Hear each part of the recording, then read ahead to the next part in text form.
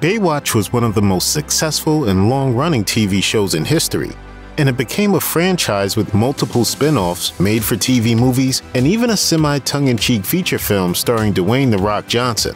Here's the inside story of one of the biggest and most universal phenomena in pop culture. One of the creators of Baywatch, Greg Bonin, worked as a lifeguard himself, patrolling the beaches of Los Angeles County throughout the 70s and 80s. One day he mentioned to fellow lifeguard Michael Newman that their job might make for good TV. Newman recalled on True Hollywood Story, Greg goes, "If that show Chips could make it, we could make a show about lifeguarding." Bonin unsuccessfully pitched his show for 10 years. Then in the late 80s, while still working the beaches, Bonin rescued the children of Stu Irwin, an executive at TV production company MTM Enterprises. Bonin pitched Irwin his series, and while Irwin passed, he helped the lifeguard refine his story. Looks like we've got a few stubborn diehards out there. A few lucky connections later, the idea was developed into a show called Baywatch by co-writers Michael Burke and Douglas Schwartz. It was then pitched to CBS. That network said no, but NBC approved a 2-hour TV movie, which would also serve as a pilot called Baywatch: Panic at Malibu Pier. Airing in 1989, Panic at Malibu Pier ranked among the top 10 most popular shows of the week, leading NBC to order a Baywatch series set to debut that fall. But early Baywatch was less a breezy swimsuit spectacle and more of an 80s action drama. It also wasn't that popular, finishing at number 60 in the Nielsen ratings, edged out by My Two Dads and Father Dowling Mysteries. NBC's Baywatch run ended after a single season. Cast member Billy Warlock told Esquire, "We didn't get canceled on NBC because of performance. We just didn't have the money." Let us know if you start to lose it, Mitch! Ha! Watch and learn, Grasshopper. Watch and learn. Around that time, European Baywatch distributor Fremantle asked for another season of episodes, claiming that overseas demand for the show was strong. Co-creator Douglas Schwartz consulted his uncle, Brady Bunch and Gilligan's Island creator Sherwood Schwartz. Having had major success syndicating reruns of those shows, Sherwin suggested the Baywatch team buy back the rights to their show, get a new production company, and enter into the lucrative syndicated TV market. I'll check the schedule. By late 1991, Baywatch was ready to go all over again. As an unproven startup, the first few seasons of Baywatch had to do things a lot cheaper than they had with NBC. Fremantle offered $300,000 an episode, banking in particular on the show's advertising revenue potential in Germany, where David Hasselhoff was a huge star for both TV and music. UK-based TV network ITV threw in some money too, provided that Baywatch feature no gun use and never depict violent acts against women or children. Still, producers had to cut costs, including star David Hasselhoff's salary. Don't put me in the middle of this. Hoff agreed to a 50% reduction in his acting fee in exchange for an executive producer credit, which made him eligible for a chunk of the profits should the show find lasting success. According to Fox Business, Hasselhoff wound up earning about $100 million for his involvement in Baywatch. Other lesser-known stars of the show didn't make much, however taking home per episode paychecks in the $2,500 to $5,000 range. Obviously, Baywatch was popular. Otherwise, it wouldn't have run for more than 200 episodes over more than a decade, launched the careers of multiple people, and inspired a movie of the same name. But what is a little surprising is how staggeringly popular the show was at the peak of its run. By the mid-90s, each episode was viewed by 1.1 billion people on average, across more than 142 countries and translated into 15 languages. With the world population just under 6 billion at the time, that means roughly 1 in 5 people worldwide tuned into Baywatch. Broken down into male and female viewers, one might assume that the swimsuit-clad audience was overwhelmingly male. But according to the LA Times, about 2/3 of Baywatch viewers were women. The reason, according to co-creator Greg Bonin, is that its female characters were positive role models who were athletic, professional, intelligent, and able to make any rescue a man could make. Hey, you okay? Something wrong? Nothing at vacation wouldn't fix. Baywatch was never a critically acclaimed show, but it was fine with its place in the TV landscape as a source of eye candy. A near-constant stream of pretty people in skimpy outfits running on the beach made Baywatch memorable as a show, slight in content, but heavy on the visuals. Yeah, it's a tough job. Douglas Schwartz helped shape the aesthetic, both as a co-creator of the series and a director of 43 episodes in 3 made-for-TV Baywatch movies, all while qualifying as legally blind. Diagnosed with extreme tunnel vision, Schwartz told the New York Times, "My vision is 10 degrees. Most people see 180 degrees. But everything I could see was in camera." According to Schwartz, he's the only legally blind person to ever be admitted into the Directors Guild of America. Baywatch made stars out of many up-and-coming performers, notably Pamela Anderson as lifeguard CJ Parker and a pre-Beard, pre-Aquaman Jason Momoa, but only a handful of actors could be a part of the show at any given time, leaving plenty of famous and talented people off the beach. Oh my God, it's Hulk Hogan! As the story goes, Scream star Neve Campbell auditioned but didn't fit in, while future A-list star Sandra Bullock canceled a scheduled audition. Desperate Housewives star Terry Hatcher was almost cast, according to co-creator Michael Burke, while 90s pop singer and dancer Paula Abdul nearly replaced original cast member Erika Eleniak, ultimately losing the role of CJ Parker to Pamela Anderson. David Hasselhoff secured the lead role of lifeguard chief Mitch Buchanan, but he almost passed.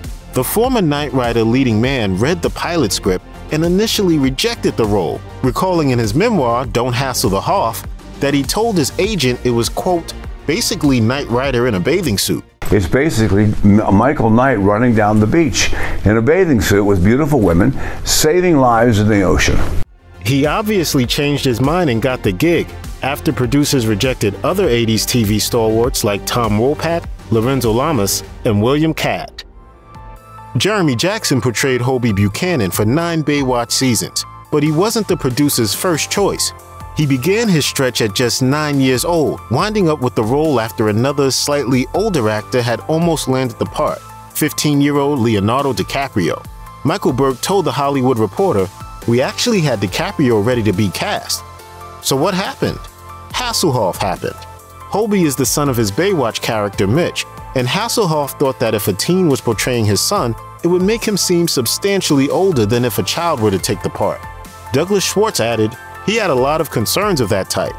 But producers ignored Hasselhoff's concerns when in season 2 they brought on Pamela Anderson, best known for her work on Home Improvement and in Playboy. Oh my God, Mitch, I'm sorry. I was just so surprised to see you standing there. Not as surprised as I was. Hasselhoff objected to Anderson's casting, claiming that Baywatch was a family show and no place for a Playboy bunny. He also thought Anderson could be, well, distracting. Schwartz said, she had these enormous breasts and David thought he would be upstaged by everyone looking at her breasts, which is what happened. Apart from hot lifeguards in red swimsuits, the most memorable images from Baywatch are its countless slow-motion shots of heroic lifeguards and women in bikinis running across the sand to a soft rock soundtrack. By the time that show went into production in the late 80s, the slow-mo influence of Chariots of Fire was still being felt, and apparently it influenced Greg Bonin too. Michael Burke told Esquire, Greg had just gotten back from shooting the Olympics, namely sprinters in the 100-yard dash in slow motion. Come on, guys, let's go, huh? The show's over, go back to do what you were doing. It was a stylistic choice for sure, but it was also a practical measure and a cost-saving technique for producers. Hasselhoff wrote in his book, they'd say to the second unit crew, we're 5 minutes short, go shoot another montage. Grab the most beautiful extra and shoot her running down the beach in slow motion. Looks good though, don't you think? Lost isn't the only primary beach set show with a huge cast. Over its 11 seasons and more than 240 episodes, more than 50 actors were a part of the main cast of Baywatch. They made for one of the biggest casts in TV history, partially because the show was in production for so long. But there were plenty of other reasons for the show's revolving door-like personnel changes. Douglas Schwartz claimed that sometimes people were cast simply because of their agreeable appearance, telling Esquire, Carmen Electra, Tracy Bingham, and Michael Bergen were all examples of that. They would look good in a swimsuit, they can do the action, they could swim. They just, as actors, were not strong enough, so we wouldn't give them big storylines. Hi, I'm Kelly Garrett. The producer claimed Yasmine Bleeth was, quote, doing drugs at the time, and when it started influencing her work, Baywatch parted ways with her. Electra quit because she said the show wasn't a good fit for her, and Pam Anderson eventually walked away too in order to focus on raising her 2 sons. Baywatch shot primarily on location, on real California beaches with all of their benefits and risk. The pilot movie, Baywatch Panic at Malibu Pier, filmed in January 1989, when the water off the coast of Southern California was a chilly, if not dangerous, 49 degrees. Even worse, according to Hasselhoff, the water was loaded with garbage, feces, and hypodermic needles. Production was halted and moved to Hawaii when cast members contracted a stomach virus. Still, for the first episode, the ocean wasn't as clear and refreshing as it looked on TV. According to the Hoff, in order to prevent cast members from getting extremely sick from various toxic elements, he wrote, "We were doused in disinfectant by medics every time we came out of the water." According to Hasselhoff's autobiography, Baywatch producers saw about 40 hopefuls for the role of CJ Parker before eventually hiring Pamela Anderson. And unbeknownst to producers, she happened to be dating cast member David Hasselhoff at the time. Maybe I should have run into his arms like a romance novel and kissed him in the sand with the waves crashing over us. Pam and David eventually split, and Anderson eloped with Motley Crue drummer Tommy Lee in '95.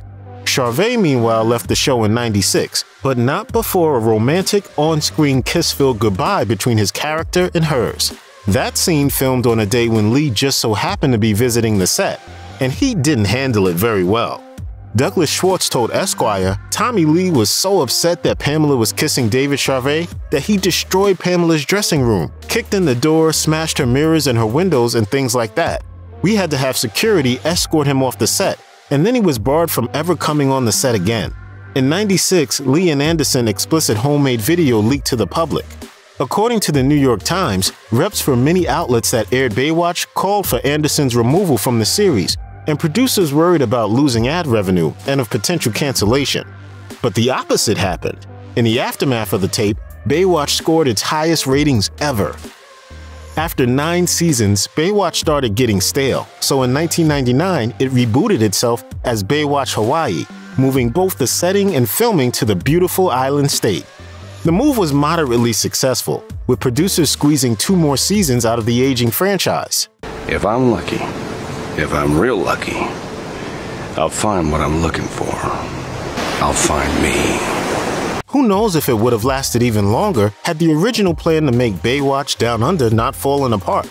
At the time, it was cheaper to film in Australia than California, and production took advantage of the lower costs, filming a 2-part episode in Sydney as a tryout before making a permanent move. Local residents strongly objected after members of the production overstepped their bounds, allegedly escorting a surfer off the beach and forcing out noisy skateboarding teams.